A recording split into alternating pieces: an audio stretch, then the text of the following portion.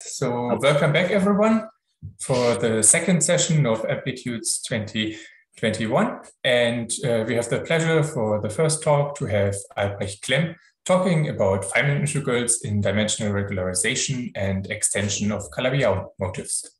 Please. Okay, thank you very much. Can you hear me? Yeah. Thank you very much for the opportunity to talk here. And I will talk about three papers from which you can see that I'm rather new in this subject. And we have just put out a rather long paper which contains sort of an overview about the relation between Calabi-Yau and Feynman graphs. And this one contains, I think, 250 citations. And since I'm very new to this field, I will leave the citations to this paper. But I should also mention that without the work of Spencer Bloch and Pierre van Hove, Matt Kerr, and Chuck Duran, Jacob Boyali, Matthias Wilhelm, Stefan Weinziel, Johannes Brödel, David Broadhurst, to which I talked personally, going into this field would not have been possible. So let me start then with, if this works, yeah. Can you actually, is this satisfactory to see it in both sides of the screen, or should I do this, avoid this?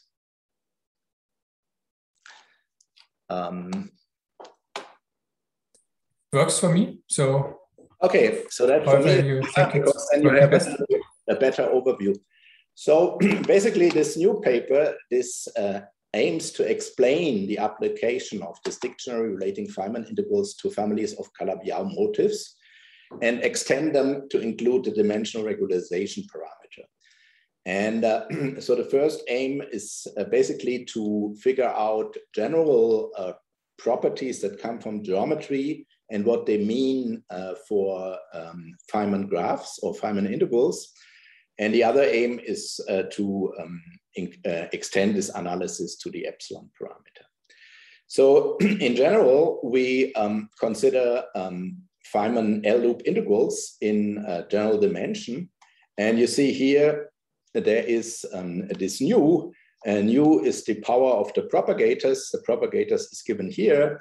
The masses are real, and 1 over d are these propagators. And further notations are that this Q is, of course, the momentum that flows to the J's edge, and PE are momentum, external momentum subject to momentum conservation. And of course, the most important parameter here for this extension is there is a critical dimension, which for the Feynman graph will be 2. And we want to extend the calculation now to general epsilon. So further, we have in the following implicit parameter scale parameters, which are independent Lorentz scalars that can be built out of this external momentum and the masses, and I will call them generically X. And these propagator exponents, they have a norm. And this is called the absolute value of nu. And of course, the underlying nu here takes value in the lattice. And the corresponding integrals are called master integrals. So what I learned, is that the expectation is that only sites in a finite domain are occupied if one considers the thing modulo the integration by parts relation. And among these a finite number of master integrals, we can define sectors, and these sectors are specified by a map, which is essentially on each of this component of the new vector and Heaviside theta function. And that gives a partial ordering on these new vectors. And basically it tells you which are subgraphs that have less propagators and therefore a simpler topology. So furthermore, dimensional analysis shows that these X are really projective coordinates, and that the Feynman graph depends on ratios that you can choose, for instance, as by this Z here. So the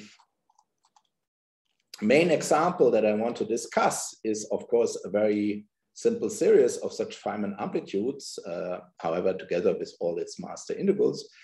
And that are the L-loop banana diagrams, which, as I mentioned, are critical in 2 dimensions. And here is the diagram. And here would be then the specified the momentum Q, which flows through these propagators. And for the inhomogeneous coordinates, I can take these ratios.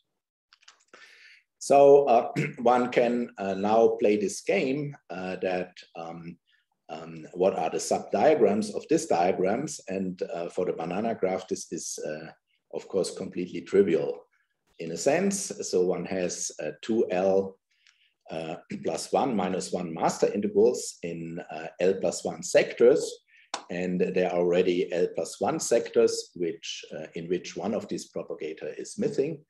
And the remarkable thing in this geometry is that all these sectors correspond to tadpole integrals. And that means in particular that you know this right-hand side. And then there are a couple of further master integrals, or actually the majority of them.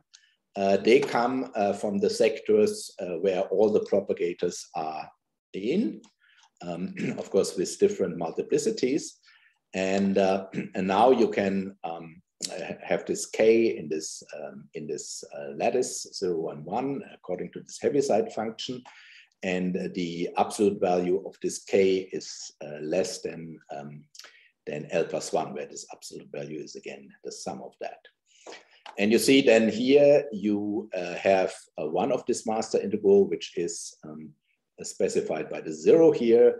And then you have the other master integral, which essentially contains the derivatives of these master integral here, where the K cannot be arbitrary because it's bounded in this way. So that is this is the most general case, but one notices that the number of master integral changes discontinuously when you change x and epsilon. So for instance, if you look at the equal mass case that I will also discuss a lot, then you have only L plus 1 master integrals, which are given here. But of course, the property that so to say the tadpoles are explicitly given is still true. But it also happens, and that is something where first time I think the geometry of the Calabi-Yau starts playing a role.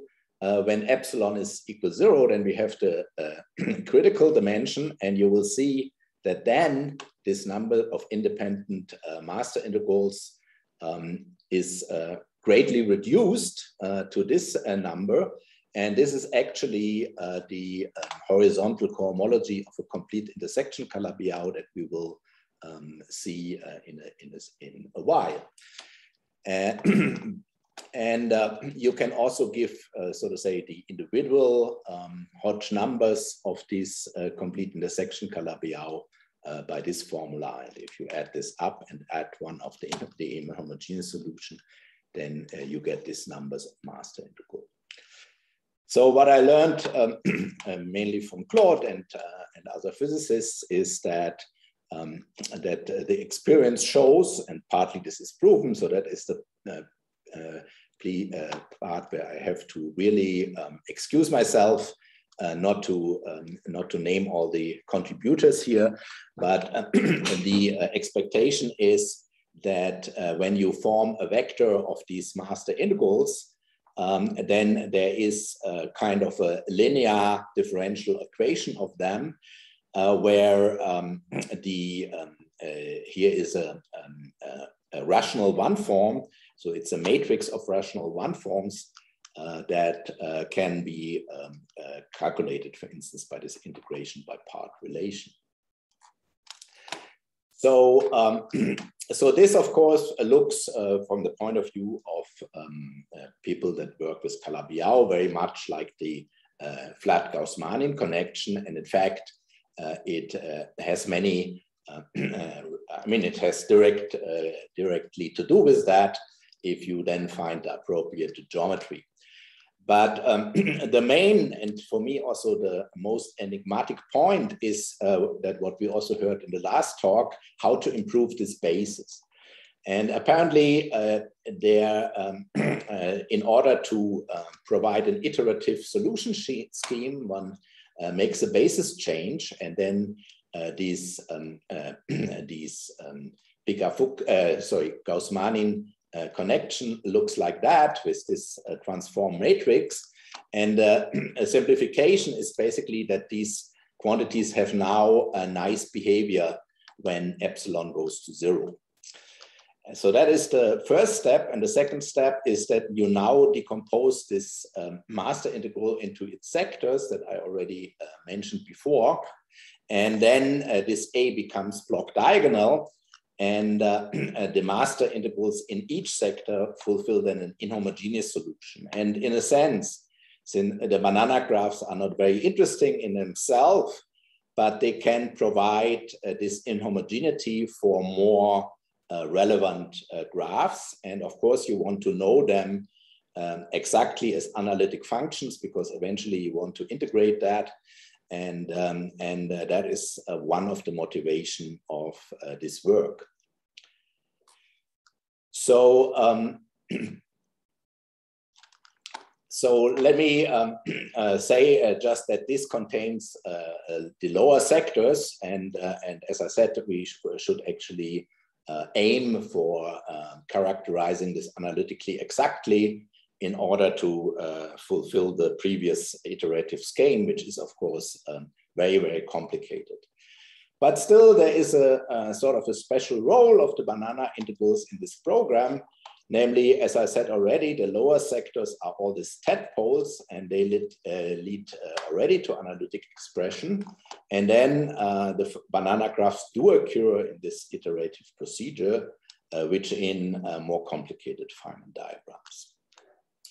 And of course, what is also started with the work of Spencer Bloch and Van Hove and Matt Kerr is that in the homogeneous solutions in the epsilon equals 0 limit corresponds to periods of families of Feynman integrals. So that is something that I will heavily draw on in the following. So let me make this a little bit more general in a way that maybe it does not only apply to the banana integrals. So I want to define period integrals for geometric families of Calabi-Yau n-folds.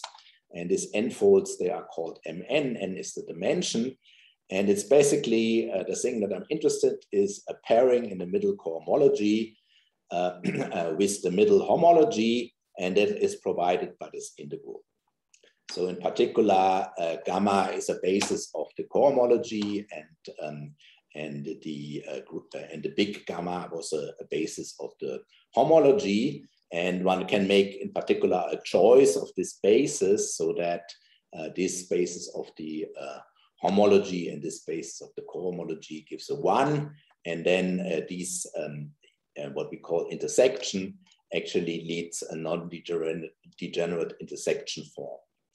So one can study this intersection form for even and odd Calabi-Yaus, and it's an even lattice form for even Calabi-Yaus, and it's an odd integer symplectic form if n is even. And these periods are solutions to the homogeneous Gauss-Manin system in the epsilon equals 0 limit, and they correspond to maximal cut integrals. And the later can either be characterized by these properties or also by the contours that you choose in order to make sense of this integral, namely that they enclose all the poles. And then, as we will see, Calabi-Yau manifolds are maybe not the right concept. We have to maybe speak of motifs of Calabi-Yau families, but in both cases, this first order Gauss-Manin system is actually equivalent to what is called the Picard-Fuchs differential ideal. The point is that this Picker-Fuchs differential idea is sometimes easier to come up with, in particular if it comes from a Gelfand-Kapranov-Selevinsky system, as it turns out to be the case for the banana graphs. So if you are very seeing it as a fundamental principle of physics, then of course we know that for L equal 1, the periods are rational functions. For L equal 2, the periods are elliptic functions. And in a sense, of course, elliptic function, that's how physics basically starts with the Kepler problem. But for higher L, they generalize to periods of dimension L, or this is also the weight of the Calabi-Yau motive. So what is the Calabi-Yau motive? You can say this is characterized by this Picker-Fuchs differential ideal. This intersection forms sigma and some monodromies which are integer and respect this intersection form. And of course, then we have an inhomogeneous solution, because even so the tadpole are easy in inhomogeneity, you have to integrate them. And in the geometric context, this corresponds of taking a chain integral. And both structures can be actually analytically solved. That is the main point or the main message. Even for a very high dimensional Calabi-Yau, that means have very high loop banana diagrams, for instance. And as I said, the status of this program for the banana gram integral, and this program, I mean just in providing this analytic function, is very much simplified, because the Picker-Fuchs ideal is a Gelfand-Kapranov-Selevinsky ideal, and the program for epsilon equals 0 has been completed, more or less. That means that you can find analytic solutions everywhere. And of course, in this work, we want to generalize this to get the general epsilon dependence. So I find it useful to give a more general dictionary between what we have learned from the banana graph, between properties of the Calabi-Yau motive on the right-hand side and the Feynman integral, where this dictionary is strictly speaking inspired, of course, of our experience with the banana graphs, and in particular here in the critical dimension. So what we have?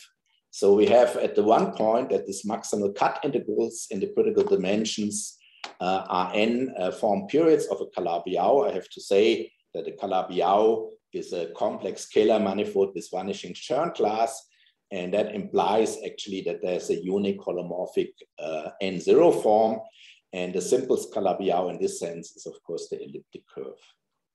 Then the dimensional ratios that we have introduced, they correspond to the unobstructed complex moduli, or equivalent, since mirror symmetry will play a role in this talk, about the complexified scalar moduli of the Calabi-Yau. Then there is an integrand basis for the maximal cut, and this corresponds to the middle hypercohomology of the manifold. Then there are a quadratic relation about this maximal cut integrals. They correspond to quadratic relations from Griffiths transversality. Then this integration by part basically corresponds to the Griffiths reduction method. The complete set of differential operators given annihilating a maximal cut integral corresponds to this Picker-Fuchs differential integral. And then the non-maximal cut integrals, they correspond to a relative to the relative cohomology of the Calabi-Yau, and that gives rise to the inhomogeneous solutions. Then, of course, the contribution of the subtopologies, they give the extension of the Picker-Fuchs equation, as we already saw in the banana graph. But of course, now the more general extension come from, among other things, the evaluation of these solutions of the GKC system. And then the full banana graph is this chain integral. And what is very important and has motivated us a lot is that all these degenerate kinematics correspond to singularities. That means of the Calabi-Yau geometry, that means singular devices in the moduli space. And here in particular important is the large momentum regime, which corresponds to the point of maximal unipotent monodromy that we have for Calabi-Yaus. And in particular, it can be then classified by the gamma head class of the mirror. And general logarithmic generations correspond to the limiting mixed shot structure from the monodromy weight filtration. And then the analytic structure and the analytic continuation basically is very much related with the monodromy of the Calabi-Yau motive and its extension. And moreover, if you have special values as the integrals for special set E, that corresponds very often to the reducibility of the Galois action on the middle cohomology and the associated L function values. Then, of course, we have this monodromy group that is essentially integer and leads to many other facts like integrality of the mirror map and the instanton expansion. And that should tentatively lead to a generalized modularity of this Feynman integral beyond the elliptic case. So let me go now to the banana graph a little quicker. So here is the banana graph, and you know that this is given by these two semantic polynomials, and it can the contact to the geometry can be made by this representation, where we see again our new I here now in the disguise of this delta. And we see a critical parameter, which appears here and here, which is given like that. And aforementioned chain integral is given by this expression. And the measure that you see here is just the measure of on a PL. So let me say that the two semantic polynomials are very simple to calculate. Now I excuse, these are not the same x, these are, so to say, coordinates of the Calabi-Yau, while the x's are, of course, combination of this p and m squared, the moduli. And in any case, for d equal 0, one gets one of this maximal cut integral, which is very important in the following, by just integrating this over the torus, and then by a form of the Griffiths residuum for this all-important 3n0 form or, of the Calabi-Yau, we see that this actually gives a normal period integral on the Calabi-Yau manifold, which is defined in this case just from the semantic polynomial. So the point here is that if you take this torus and you separate this S1, then you get a lower dimensional torus, which makes sense in the Calabi-Yau. And this S1 just produces by this formula. This is a formula for a complete intersection. You can imagine how it looks for one polynomial. This produces this L0 form, L-1 form. So here, T is this torus integral. And as I said, this actually lives now on this Calabi-Yau, which is this hypersurface. And it's not difficult to perform all the L residuums of our original torus T to the L. And then we get for one maximal cut integral, we get this expression here. So the problem of this approach, and that is also related of how we think about the Calabi-Yau motive, is that this actually is a singular hypersurface. And that's very hard to work with. So there's one way to get a workable model, and that is just deforming this generically. So the point is really that if you see this parameters here in the semantic polynomial, they're not really generic, and that makes this motive singular. So therefore, we actually also by a great help of Matt Kerr, which give us a crucial hint, we found a very elegant way to circumvent this problem. And this is to promote this to a complete intersection in this projective space. Now, this complete intersection is simply given by two polynomials which are linear, and these linear polynomials are written out here. And just as you are familiar probably from elliptic curves, there is there are automorphisms of the ambient space, which in this case are SLIC. And by this automorphism, you can actually almost, you can, of these four parameters, which by the way have to determine unequal 0, so that this is a real complete intersection, you can actually, for each P1, you only get one parameter. And moreover, you can actually solve this constraint by this choice of the SL2Z action, and then you get the original Calabi-Yau manifold, singular Calabi-Yau motif back. The point is, however, that this manifold is perfectly smooth, and in addition, it fulfills a very simple GKC system that was already studied by Yau and other people, including me, actually. And you can also see that, so this is the motif. So basically you have to relate this motif by a birational transformation. But you can also now check that these maximal cut integral that I defined previously can be also calculated in this complete intersection geometry. And for this, you just use the second Griffiths residuum form that I give you here, and you do a couple of more integrals after bringing this into the right form, and you get exactly the same expression about the hypersurface motif. So then you can ask yourself, why is this better to have the complete intersection? Well, it's better because it's smooth, but it also sheds some light of how we should think about Calabi-Yau motifs in general. So if you look at the deformed complete intersection, you can easily calculate it by toric geometry and this polyeder stuff, the Euler number, but the Euler number of the complete intersection is even easier to calculate by the adjunction formula. And you see they are different. So, so these things is unlike for Riemann's, for torus, where you have only one geometry. For Calabi-Yaus, when you want to relate Feynman diagrams to Calabi-Yaus of higher dimension, you cannot avoid speaking about motifs and submotifs and families of motifs and so on. So let me explain you a little bit more carefully how these motifs are related. So I said that this motif is, that this motif of the hypersurface is singular.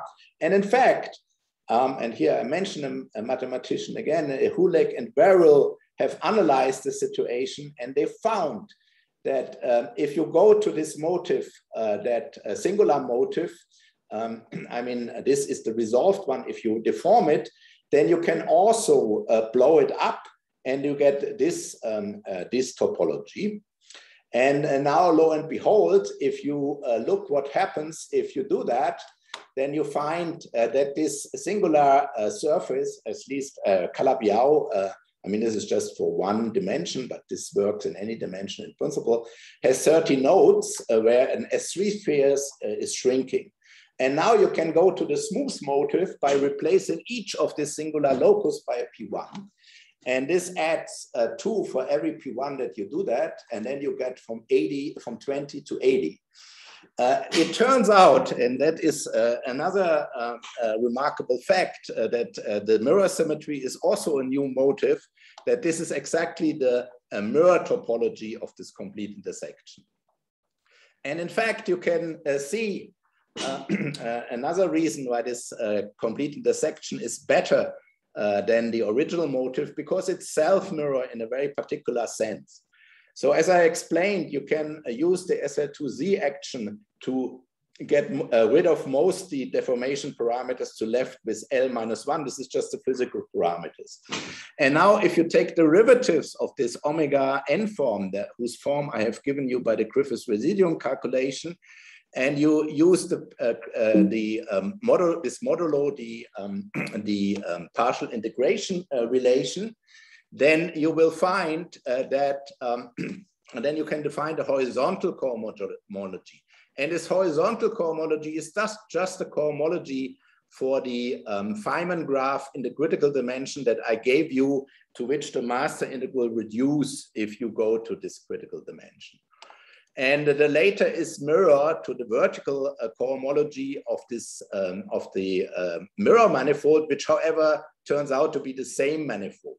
So if you restrict yourself to this horizontal and vertical cohomology, then these manifolds I'm presenting you actually self-mirror, and this brings a huge simplification to the program, of course. So, so this mirror picture is very beautiful in the sense that these parameters that you see in the Feynman graph actually now corresponds to the complex scalar parameters of these P1s, and the physical parameters are just the quantum volumes of this P1 that we know very well from mirror symmetry. And moreover, the associated GKC system that in this case was found in this by Yau and others gives you the exact solution of this problem. One can also see that there's a nice vibration structure. So the elliptic curve you would realize in this way, the K3 in this way. And of course, you can see that there's a very nice nested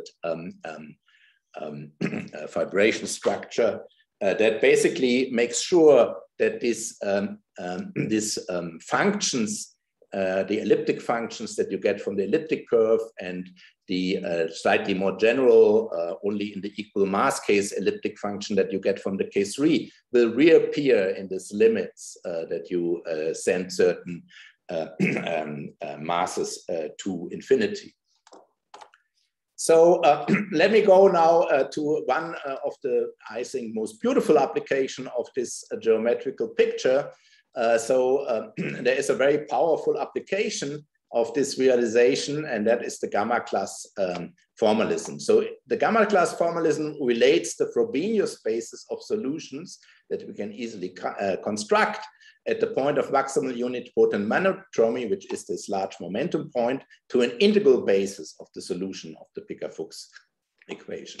And that is important physically because there is a maximal cut integral that corresponds to the unique period that vanishes at the nearest conifold and describes the imaginary part of the banana graph above threshold. And an extension of this gamma class also leads to full Feynman graph. But we should note there's these two particular elements of cohomology that I defined here in all dimensions, namely this SL and this TL-1 are dual to each other, and they happen to play a crucial role in homological mirrors. So let me make this a little bit more concrete here. So let IP, now these are the Frobenius bases. They have a certain structure which is characterized by this maximal log degeneration. And SP just denotes the number of solutions, and you can calculate the number of solutions of by the intersection numbers of VW. And then you have a particular map to the scalar parameter, which is given actually by a ratio of 2 of the solution. And now homological mirror symmetry predicts that this period, which corresponds, as I said, to the imaginary part which characterize these Feynman graphs above threshold, is given by this expression. And if you evaluate this expression, then all the asymptotic behavior of this period is given by topological data of this Calabi-Yau, which are easily calculated. And it also leads an extension. So this Feynman graph here in the critical dimension, this asymptotic behavior is completely determined by this expression, where we have this extended gamma class, which is given here. So let me give you a shortened glimpse of what we are doing in order to extend this to general epsilon. So I want to compare this with Barnes integral representations. So you can use this integral to rewrite this semantic polynomial in this form.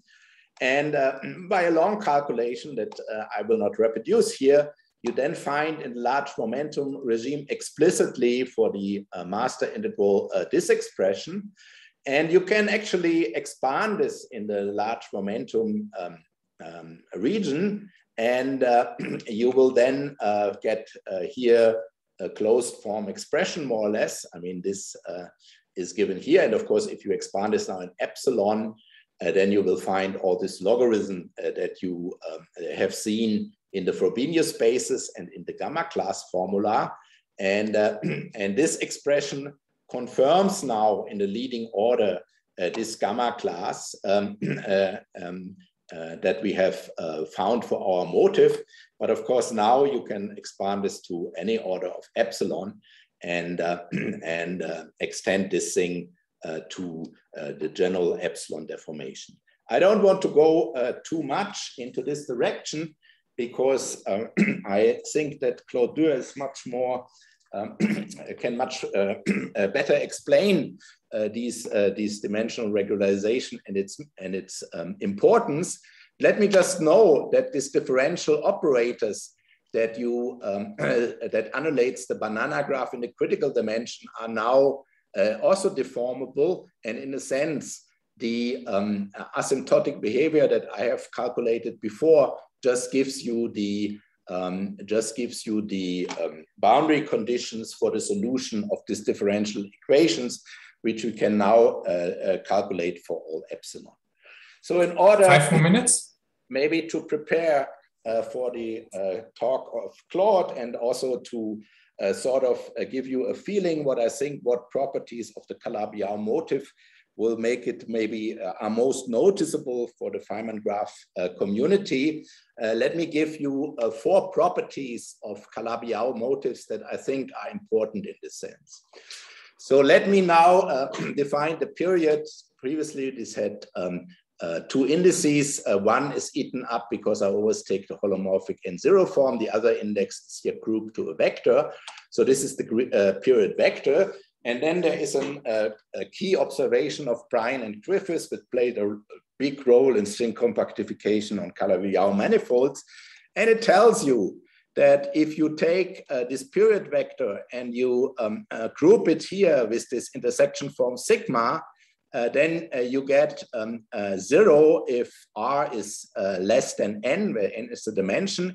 And you, I mean, if the number, the total number of this derivative is less than the dimension, and if the total number is this derivative, then you get a rational function in the complex structure. So what this means for Feynman graphs, I mean, here I observe that this happens actually in every basis. So this is useful for analytic continuation. But anyway, you get here quadratic relations from the which are either 0. Oops, I'm going a little bit too fast. Which are either 0 or this rational function that you can calculate. And these are very interesting quadratic relations for this banana graph. And of course, we checked for a few loop orders that they are, so to say, characterize the master integral, and there are not more of them. Let me give another thing, which is looks a little bit like quantum mechanics. So there is a self-adjointness in this Picard-Fuchs operator. In particular, if you have just one parameter, then you get the Picard-Fuchs equation operator, which is just the derivative of one parameter.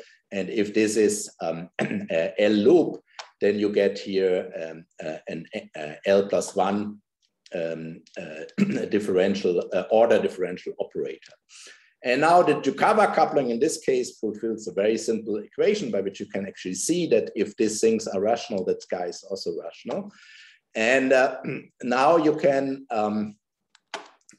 make the following properties. Again, these are names of mathematicians.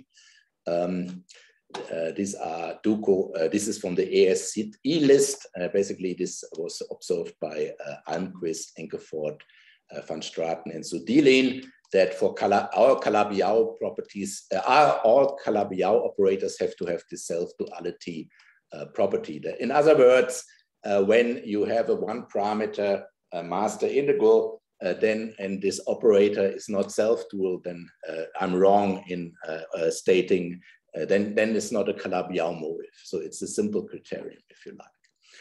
Then there's another, a third thing, which is Landmann's theorem, and that states that all the monodromies around the singular loci have to fulfill this property. And it's not too hard to see that this gives you essentially the Jordan blocks, the biggest Jordan blocks in this matrix that is restricted by this number here. And if you relate this to this discriminant that is typically a physical scale parameter here, then you see that in a master integral, if it degenerates in, let's say, an infrared limit higher than log to the n, it cannot come from a Calabi-Yau motive which has a dimension less than n. So it's a very simple consequence from this Landmann theorem. Then I also want to mention a more refined version of this Landmann analysis. So there is an SL2Z theorem which uses the limiting mid-short structure, which is a little bit described in our paper. And this restricts the structure of this Jordan's block further. So for instance, for Calabi-Yau threefolds, in this classification list of Almquist, Enkeford, Duco, von Straten, and Sodelen, they found from this SL2Z orbit theorem that it can have only 3 types of degenerations. This is no degeneration, but it can have a conifold. It's related to the local exponents. It can have a K point. Then it has 2 2x2 Jordan blocks. And finally, it can have this mum point. And that is a 4x4 Jordan block. And you see, so to say, this guy is the conifold. Then you see basically these middle cohomology becomes, so to say, a little bit mirror.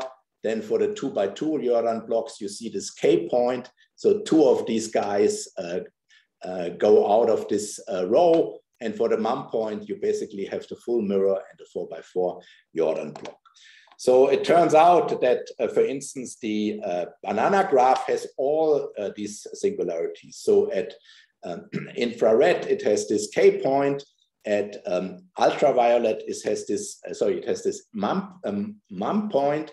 At ultraviolet, it has a K point. So again, this is very useful to say how general Feynman graphs can degenerate. So this is basically with this list of general properties and what they could mean for the Feynman graphs. I want basically to finish my talks, and maybe there are questions. Thank you. Thanks a lot. Maybe you have most questions. So I think the first question is by David. Right. Thank you, David. Yes, thank you, Albrecht, for this wonderful dictionary between concrete things I know about Feynman diagrams and deep mathematics, which I've heard from other people. It's so good to see it as you have it all on one slide. I want to address my question to the quadratic relations, which you know I've been very interested in critical dimensions. Is there any role, any resonance of these quadratic relations in the epsilon expansion? That is a good question. I mean, neither this self-duality nor this relations, we really find concrete examples. Maybe Claude can correct me if there is some harbinger of that. But for instance, we checked that the self-duality actually goes away, which in the one modular case is actually relating to this Griffiths duality and the quadratic relation. In the on-shell, in the critical dimension case, I'd like to make an advertisement for wonderful work by one of your co-authors, Kilian Bernish. I've been reading his master's thesis, in which he looked at the modular cases in 4-dimension that with conductors at levels 14 and 34, and did a wonderful piece of work. I think inspired by help by Don Saguier. It really is the most extraordinary master's thesis I've seen. Well, it's the most extraordinary master's thesis I've seen, to be honest. Well, okay. Claude? Yeah, maybe to continue this and to continue this David's question and to try to give an answer. So the quadratic relations, if you look at the epsilon expansion, so the first thing, as Albert already just said, if you look at this self-adjointness condition, it gets lost if you look at the differential operators in dimensional regularization. So we don't know if in dimensional regularization with epsilon turned on, these things are even Calabi-Yaus, because the necessary condition for the operator to be Calabi-Yau, come from Calabi-Yau, is not fulfilled with epsilon turned on. So that means that all the machinery that we have there doesn't apply. So that's why we don't really know what happens at order epsilon for quadratic relations. Having said that, you're probably aware of the work of Sebastian Misera and Pierpaolo Mastrolia. They look at cohomologies with coefficients, and then they get kind of variants of Riemann's bilinear relations, so twisted versions of Riemann's bilinear relations. How they are connected to the quadratic relations that we find or that you find, I don't know. But it's a very interesting question. So there seems to be a web of quadratic relations which hopefully are all the same or just different facets of the same thing. But I guess that needs to be explored and worked out.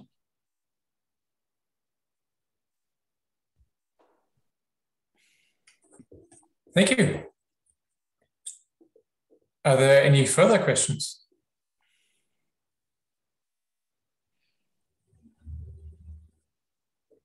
Okay, if not, thanks again. Thank you very much.